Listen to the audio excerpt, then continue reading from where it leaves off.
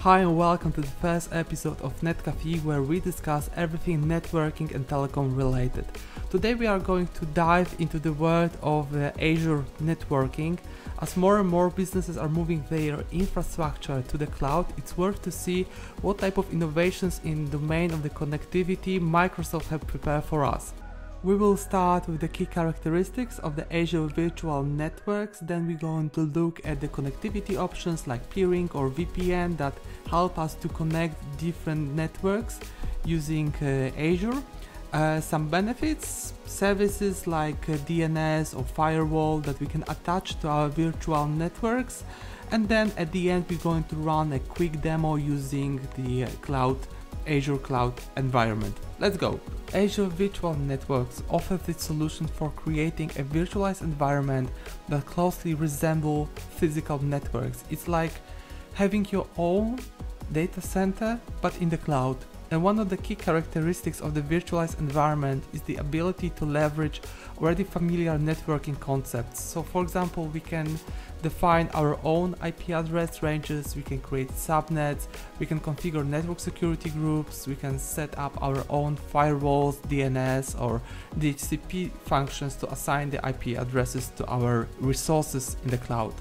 And of course, when we think about that, with the virtualizations comes the benefit of cost efficiency, because now we don't need to spend money, we don't upfront money to buy physical network hardware, and by that we can reduce our costs associated with the maintenance or upgrades. When it comes to the resource connectivity, Azure offers a powerful solutions that enable us a smooth communication between various resources, regardless of their location in the network.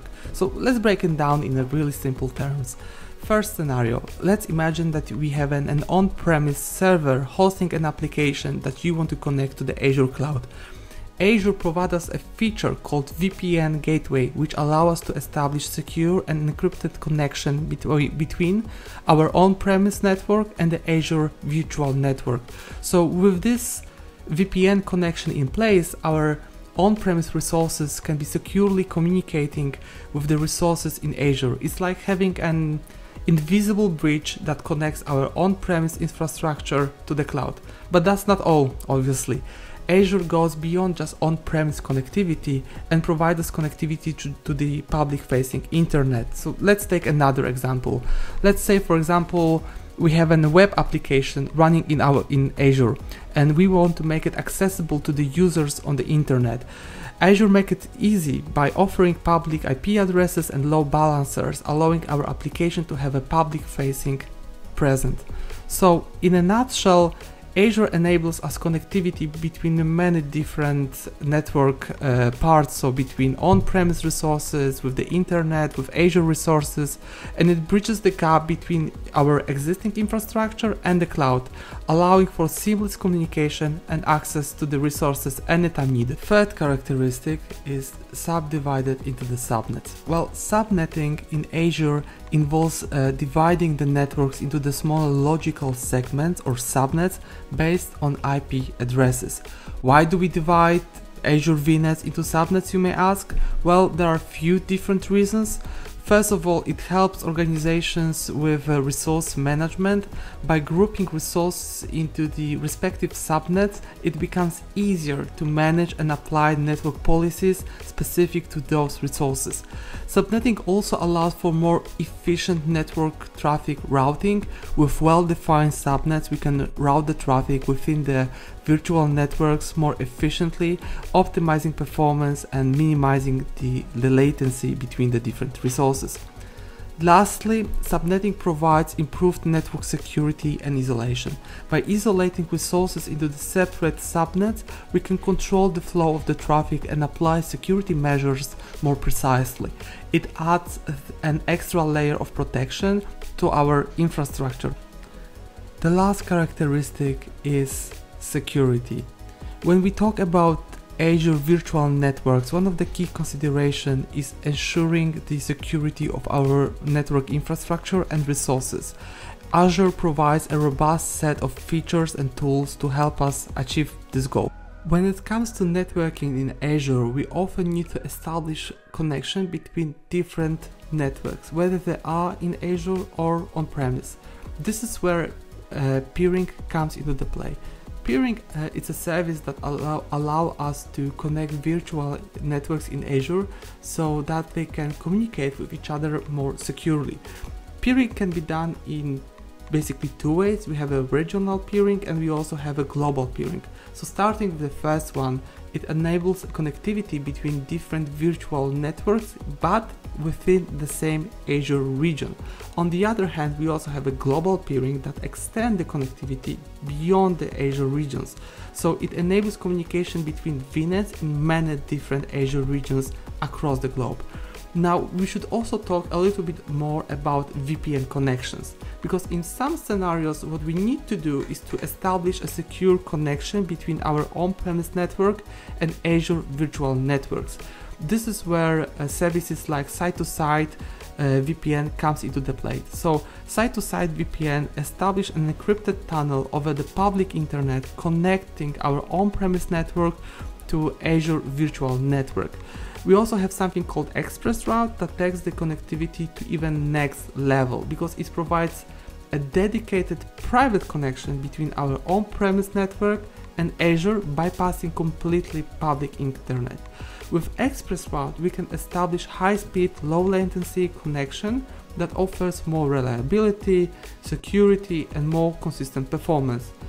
We can also discuss point-to-site VPN, which, unlike site-to-site VPN, which connects entire on-premise networks to Azure, point-to-site VPN allows individual client to connect securely to Azure resources. So it's like having an encrypted bridge between our devices like laptop, mobile phones, and connected to Azure. To enable these VPN connections, Azure provides us with the VPN gateway. So VPN gateway acts like an entry point for VPN connection, whether it's a site-to-site, point-to-site, or express route. It provides all the necessary routing, security capabilities to facilitate secure connections between the networks. Here in this slide I have listed 4 different benefits of using Azure VNets. Starting with the security oriented benefit is the network isolation. So basically VNets are providing us the isolation for our resources, and by that allowing us to control inbound and outbound traffic to our network. This isolation enhances network security and minimizes the risk of unauthorized access. Then the second benefit is scalability, which is very classic cloud benefit, I would say, but just to be mindful that we are allowed to scale up or scale down the size of our virtual network depending on the needs of our services need.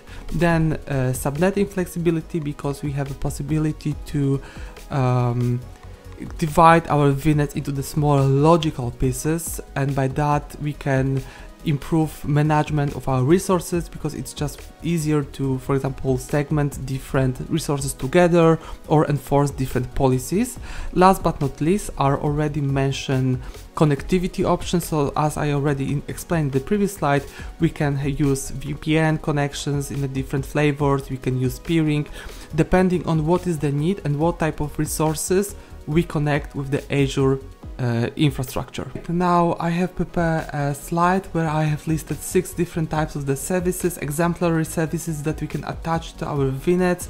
So starting with a very classic networking service, which is DNS, with a usage of services like Azure DNS private zone. We can enable name translation.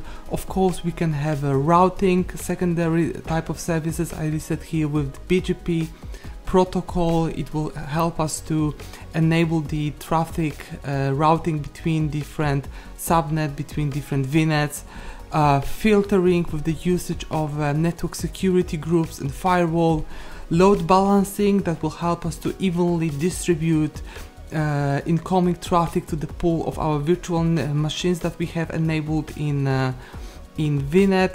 network address translation and many different security appliances such as VPN or web application firewall, network security groups. Okay, now after running through the slides, it's time for some real-life demonstration. We are going to create two different VNets, production and services VNet.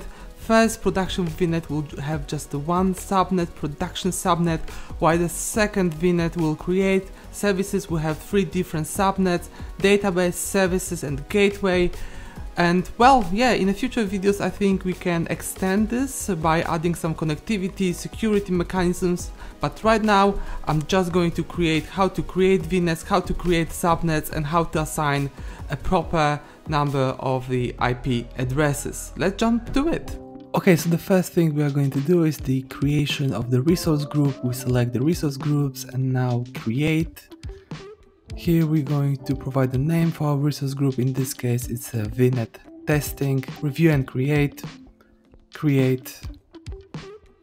and now we can handle the virtual networks. So we will select virtual networks in Azure portal. Here we're going to click create. And let's put the resource group that we just created, and now the name accordingly to the slide before. We're going to select the name production VNet. Excellent. And now we're going to put the region, in this case UK West. Okay, great. Now we can move to other parameters like IP. Let's select the IP space for our virtual network, so it's 10.30.0.0 with the prefix 16. And now let's add the subnet. Let's click add subnet. In this case we have just one subnet, production subnet. So here we're going to put the subnet range, address range, so it's 30.10.30.0.24, which give us 251 addresses available. Let's add. Okay, and now we also have other options like the enabling Bastion host or DDoS protection tags. Let's put review and create. Okay, validation pass. All the details should be accordingly to what we have assumed. Okay, now we click create, waiting for the deployment to be end.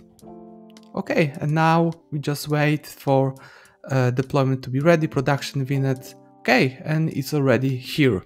Let's move on now to the services VNet. We're coming back here to virtual networks. We create the same resource group, VNet testing. Let's give a name for our VNet services, VNet in East US. It's already here. Okay, let's move on to the IPs. Let's remove the default ones and let's put the IP address space that we want.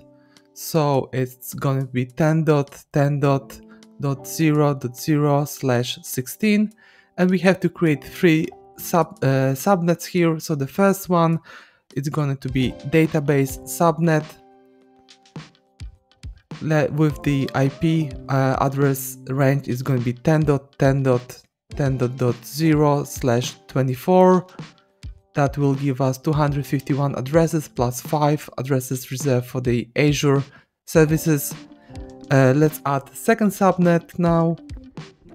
The name is going to be services subnet. And here, just like in the previous example, we're going to create similar size subnet. It's 10.10.20.0/24, the same amount of the available IP addresses, 251. And the third one, the last one, is going to be gateway subnet. Gateway subnet, perfect. And now the subnet address range is going to be 10.10.30.0/24. And now let's just click add. Okay, we can also move to the security, but we are not going to do it right now. Let's just move directly to review and create. We click create, waiting for deployment to be done.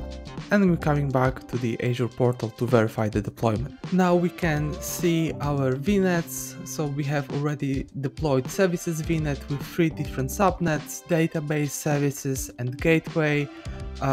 Gateway subnet with available 251 IP addresses, and that will be everything for today's session, and thank you very much for watching, and I hope that we can see each other in the next video. Bye!